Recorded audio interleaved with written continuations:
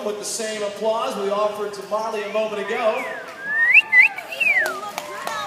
Might not think about it if you're a seasoned veteran of the show ring, just how difficult it may be to come in front of an audience such as yourselves. These children know exactly how knowledgeable you are, how much experience our judges have, and just what it's going to take to win here tonight. So they might be a little bit nervous, but if you help them out with some encouragement, they're going to feed off of that. Charlie Johnson's riding Jack Smart, reserve champion at the Fort Worth Stock Show. Charlie likes playing guitar like Eddie Vedder, watching the Texas Rangers baseball games, wants to be a fireman when he grows up. So not only is he looking to be a great rider, but he's looking to be one of your heroes. Let's hear it for Charlie Johnson.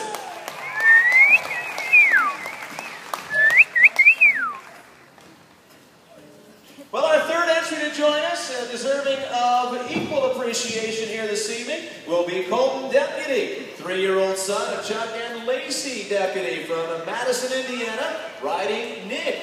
Winner of the 2012 and 2013 Clayton Woosley Memorial. Colton's favorite hobbies are riding horses and playing in the dirt. Who doesn't like to play in the dirt? We do it all the time here in the Reining. Let's hear it again for Colton Deputy.